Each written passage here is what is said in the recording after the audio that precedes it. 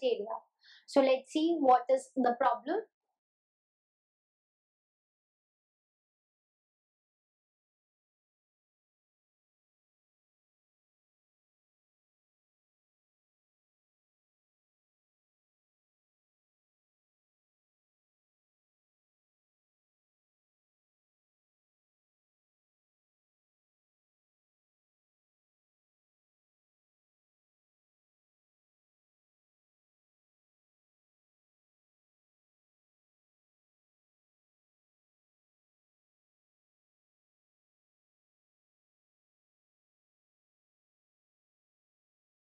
So a problem is that by using the Routh criteria, we have to find the stability of the system, which is represented by the following characteristic equation.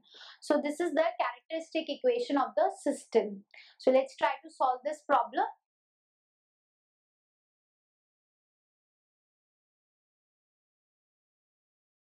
First, see that is there any coefficient of this characteristic equation is missing or it is 0. We are having all the coefficients. We are having s to the power 5, 4, 3, 2, 1, 0. So all the coefficients from s to the power 5 to s to the power 0, they are present, and there is no sign change in this equation. So first we will determine the characteristic equation. It is already given to us. So characteristic equation is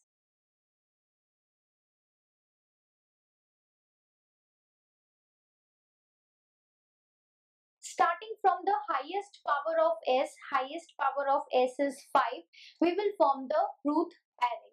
So Routh array will be, second step is the Routh array. It is s to the power 5, 4, 3, 2, and here s to the power 1 and s to the power 0. Now coefficient of s to the power 5, that is coefficient of all the odd terms, will be written in the first row. So it will be 1, coefficient of s cube will be 3, s to the power 1 is 16. Then s to the power 4, we will write the coefficient of all the even power of s, that is s4 is 1, s square is 9, and s to the power 0 is 10. So we have written these two rows. Now the elements of next rows, they will be A1, A2, A3, B1, B2, B3, C1, C2, C3, and D1, D2, D3. How we are going to determine these variables A1, B1, C1, D1, all these variables? Let's see. A1 will be given by this 1 into 3 minus 1 into 9 divided by 1. So 1 into 3 minus 1 into 9 divided by 1. So it will be 3 minus 9 by 1, that is minus 6.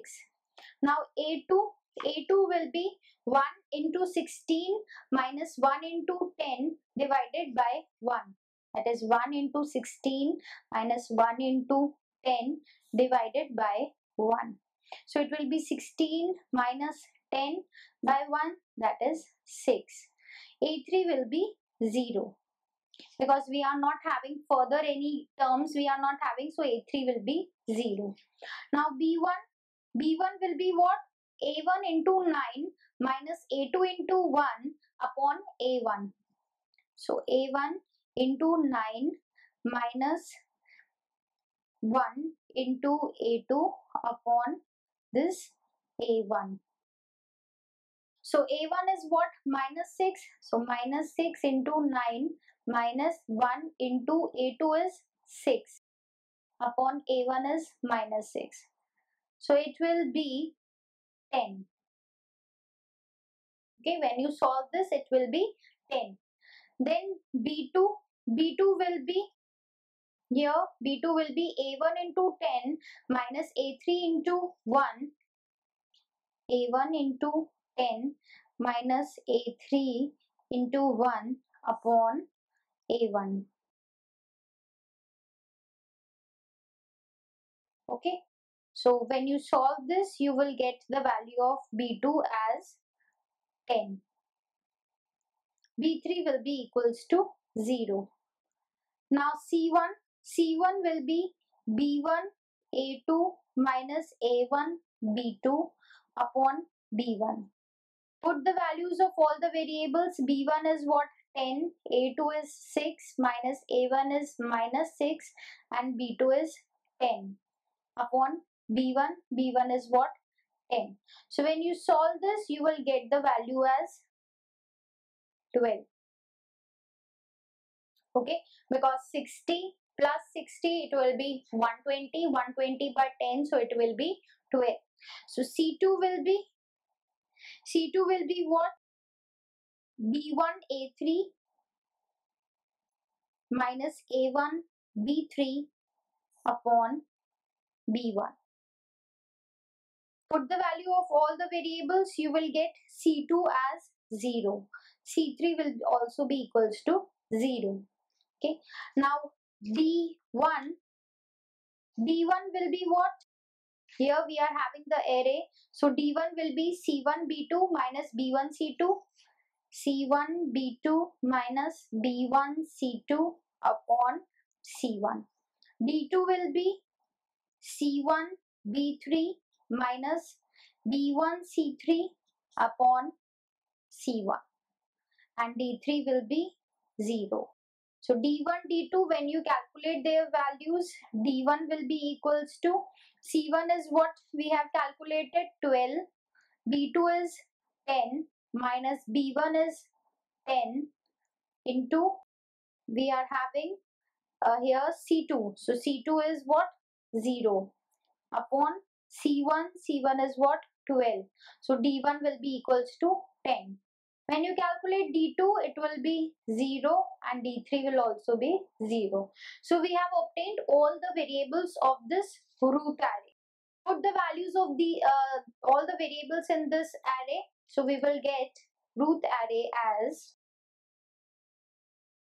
this is s to the power 5, 4, 3, 2, 1 and 0.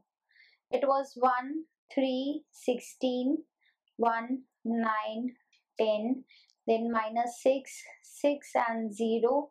Then we have B1 was 10, B2 was 10 and here 0. C1 was 12, C2 was 0, C3 was 0, D1 was 10, D2 0, D3 0. So we have put the value of all the variables and we have formed this Routh array. Now check the number of sign changes in the first column of the Routh arrays. This is the first column. First variable is positive, positive, negative, positive, positive and positive. This is positive to positive. This is positive and negative. So there is one sign change here.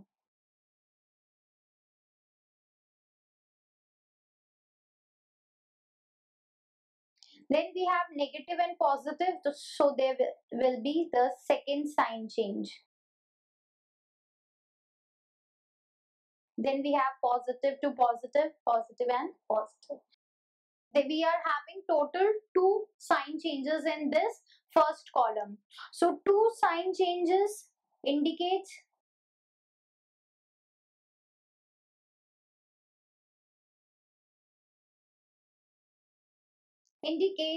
two roots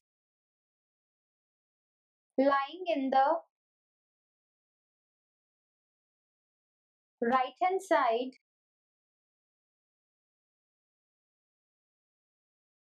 of S plane.